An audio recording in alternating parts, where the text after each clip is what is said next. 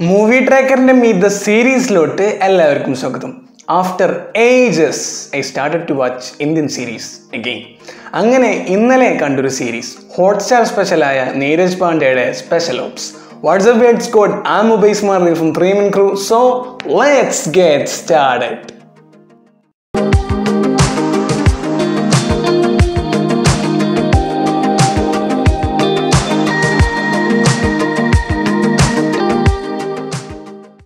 COVID-19 corona virus ഇത് കാരണം എല്ലാവരും പെട്ട അവസ്ഥയാണ്. We will survive. സോ ഇങ്ങനത്തെ ഒരു സിറ്റുവേഷൻ ആയ കാരണം ലേറ്റസ്റ്റ് കണ്ടൻസും ഇല്ല, തിയേറ്റേഴ്സും ക്ലോസ്ഡ് ആണ്, യൂട്യൂബിൽ പുതുതായിട്ടൊന്നും വരുന്നുമില്ല. But if plan A fails this plan B. OTT platforms up to date ആയിട്ടുള്ള കണ്ടൻസിന് ഇപ്പോൾ ഇത് മാത്രം നിലവിൽ ആക്റ്റീവ് ഉള്ളൂ.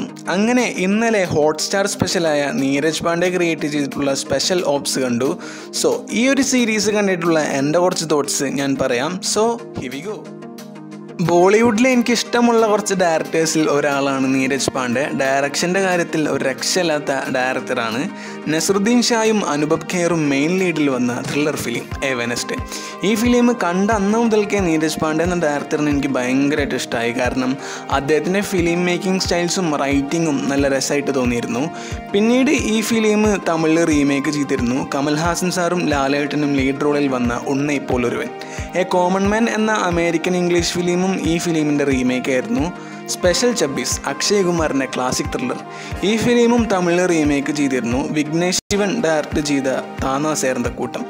ഒറിജിനലുമായി വെച്ച് നോക്കുകയാണെങ്കിൽ ക്ലാസിക്കായ ഒരു ഫിലിമിനെ കൊമേഴ്ഷ്യൽ സ്റ്റൈല് അനാവശ്യമായിട്ട് യൂസ് ചെയ്തിട്ട് കുളമാക്കിയ ഒരു റീമേക്കാണ്. പിന്നീട് നീരജ് പാണ്ഡെ ബേബി, MS ധോണി പോലത്തെ ഫിലിംസും ഡയറക്റ്റ് ചെയ്തിരുന്നു. ഇതാണ് അദ്ദേഹത്തിൻ്റെ ബെസ്റ്റ് വർക്ക്സ്. പക്ഷേ അയ്യാരി എന്നൊരു ഫിലിം ചെയ്തപ്പോൾ നല്ല റെസ്പോൺസൊന്നും കിട്ടിയിട്ടുണ്ടായിരുന്നില്ല. അങ്ങനെ 2 വർഷത്തിന് ശേഷം ഒരു വെബ് സീരീസിലൂടെ തിരിച്ചു വന്നു. നീരജ് പാണ്ഡെ ക്രിയേറ്റ് ചെയ്തൊരു പ്രൊജക്റ്റ് ആയതുകൊണ്ട് ഈ ഒരു സീരീസിൻ്റെ ട്രെയിലർ വന്നപ്പോൾ ഈ സീരീസ് കാണാൻ എനിക്ക് നല്ല ആഗ്രഹമുണ്ടായിരുന്നു. കാരണം 2 വർഷത്തിന് ശേഷം എടുത്തൊരു പ്രൊജക്റ്റ് അല്ലേ.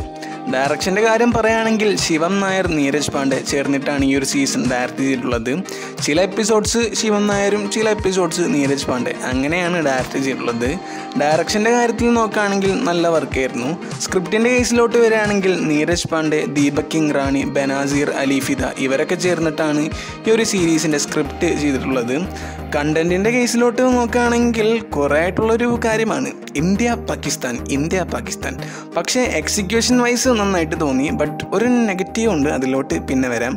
എന്നാലും നീരജ് പാണ്ഡെയുടെ വർക്കൊക്കെ ഇഷ്ടമുള്ളവർക്ക് ഈ ഒരു സീരീസ് കണ്ടിരിക്കാൻ നല്ല രസമായിട്ട് തോന്നും. KK മേനോൻ ഇദ്ദേഹമാണ് ഈ സീരീസിൽ മെയിൻ ലീഡിൽ വന്നൊരു ആക്ടർ. പക്ഷേ സീരീസിലോട്ട് വരുന്നതിന് മുമ്പ് ഒരു കാര്യം പറയാം. ഈ ആക്ടറിൻ്റെ ബോളിവുഡ് ഫിലിംസ് അധികമൊന്നും ഞാൻ കണ്ടിട്ടില്ല. Hyder, black Friday, Ghazi attack, baby ഇതിലാണ് ഒരു നല്ല പെർഫോമൻസ് ഞാൻ കണ്ടിട്ടുള്ളത്. പക്ഷേ flying jet, Singh is bling ഇതുപോലത്തെ ഫിലിംസിലൊക്കെ ബോളിവുഡ് ഡയറക്ടേഴ്സ് ഇദ്ദേഹത്തിനെ കാസ്റ്റ് ചെയ്ത് അങ്ങ് നശിപ്പിക്കുകയായിരുന്നു, അങ്ങനെ വേണമെങ്കിൽ പറയാം. അങ്ങനെ അൺഡിസർവിങ് റോൾസാണ് ഇദ്ദേഹത്തിന് കൂടുതലും കൊടുത്തിട്ടുള്ളത്. പക്ഷേ ഈ സീരീസിലോട്ട് വരുമ്പോൾ KK മേനോൻ്റെ പെർഫോമൻസ് കണ്ട് ശരിക്കും അതിശയിച്ചു പോകും. അത്രക്കധികം നന്നായിട്ടുണ്ട് അദ്ദേഹത്തിൻ്റെ ഹിമ്മത് സിംഗ് എന്ന ക്യാരക്ടർ. കിരൺ തക്കർ ഈ സീരീസിൽ സ്കോർ ചെയ്ത മറ്റൊരു ആക്ടറാണ്. ഫാറൂഖ് എന്ന ക്യാരക്ടറിൽ തകർത്തിട്ടുണ്ട്. പിന്നെ ചില ആർട്ടിസ്റ്റിൻ്റെ സ്പേസ് ഓവറുള്ള ആക്ടൊക്കെ എനിക്ക് നന്നായിട്ട് ഇഷ്ടപ്പെട്ടു. പക്ഷേ സ്പോയിലേഴ്സ് കാരണം അതൊന്നും മുണ്ടാൻ പോലും പറ്റില്ല. വെറ്ററൻ ആക്ടർ വിനയ് പത്തക്കും നന്നായിരുന്നു. KK മേനോടൊപ്പമുള്ള നല്ല കെമിസ്ട്രി ഒക്കെ ഉണ്ടായിരുന്നു. ഈ സീരീസിലെ 2 നെഗറ്റീവ്സ് ഞാൻ പറയാം. ആദ്യത്തെ കാര്യം, നല്ല കണ്ടൻറ്റും നല്ല എക്സിക്യൂഷനൊക്കെ ഉണ്ടെങ്കിലും അതിൽ ചെറിയൊരു ഇഷ്യൂ ഉണ്ട്. എവിടേക്ക് ഒരു സ്ട്രെച്ച് ചെയ്തൊരു ഫീല് തോന്നിയിരുന്നു. കാരണം കാര്യങ്ങൾ കുറേ പറയാനുണ്ടെങ്കിലേ ഒരു സീസണിൻ്റെ എപ്പിസോഡ് ലെങ്ത് കൂടുകയുള്ളൂ. എന്നാൽ ഇവിടെ ഒരു 6 എപ്പിസോഡ് കൊണ്ട് തീർക്കാൻ പറ്റിയ സീസൺ സ്ട്രെച്ച് ചെയ്ത് 8 എപ്പിസോഡാക്കി മാറ്റി. റൊമാൻറ്റിക് മൊമെൻറ്റ്സ് അതും പൈങ്കിളി, ഇങ്ങനത്തെ കാര്യങ്ങളൊക്കെ ഒരു ത്രില്ലർ മോഡിൽ പോകുന്ന സീരീസിൽ അനാവശ്യമായി ആഡ് ചെയ്ത ലെങ്ത് കൂട്ടേണ്ട ഒരു ആവശ്യമില്ല. എന്നാൽ നീരജ് പാണ്ഡെയുടെ മേക്കിംഗ് കാരണം അത് ഒഴിവാക്കാൻ പറ്റുന്നൊരു കാര്യമാണ്.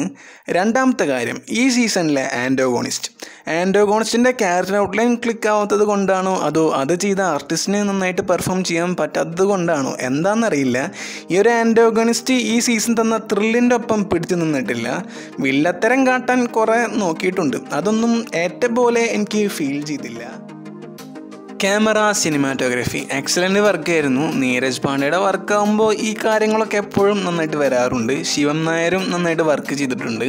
ക്യാമറ ഷോട്ട്സ് എന്ന് പറയുമ്പോൾ ഓരോ സിംഗിൾ ഫ്രെയിംസ് പോലും നന്നായി എടുത്തു വെച്ചിട്ടുണ്ട്. അതുപോലെ തന്നെ സിനിമാറ്റോഗ്രഫിയും നല്ല ഔട്ട്പുട്ട് തന്നിട്ടുണ്ട്. പിന്നെ ഇഷ്ടപ്പെട്ടൊരു കാര്യം, പ്രോമിനൻ്റ് ക്യാരക്ടേഴ്സിന് കൊടുത്ത ഇൻട്രൊഡക്ഷൻ നല്ല രീതിയിൽ വർക്ക് ചെയ്തിട്ടുണ്ട്. ഈ സീസണിൻ്റെ ആക്ഷൻ കൊറിയോഗ്രാഫർ ഒരു കയ്യടി അർഹിക്കുന്നുണ്ട്. ഒട്ടുമിക്ക ഫൈറ്റ് സീക്വൻസിലും നല്ല എക്സ്പോഷേഴ്സൊക്കെ കിട്ടിയിരുന്നു. അദ്വൈത് നംലേക്കറും ഈ ഒരു സീസണിലെ ഒരു സ്റ്റാറാണ്. കാരണം അദ്ദേഹം ഈ ഒരു സീസണിൽ ചെയ്തിട്ടുള്ള എല്ലാ OSTയും അത്രക്കധികം നന്നായിട്ട് തോന്നിയിരുന്നു. പിന്നെ ത്രില്ലർ സീരീസ് ആകുമ്പോൾ മ്യൂസിക് ഇല്ലാണ്ട് ഒരു കളിയുമില്ല. ഓരോ എപ്പിസോഡ്സും 44 മുതൽ 55 മിനിറ്റാണ് ലെങ്ത് വന്നിട്ടുള്ളത്. ഇങ്ങനെയുള്ള 8 എപ്പിസോഡ്സാണ് ഈ ഒരു സീസണിൽ വരുന്നത്. ഒരു സ്പൈ ത്രില്ലർ സീരീസ് ആയ കാരണം ഫാമിലി മാൻ്റെ ലെവലുണ്ടോ എന്ന് ഇന്നലെ കുറേ പേര് ഇൻസ്റ്റയിൽ ചോദിച്ചിരുന്നു.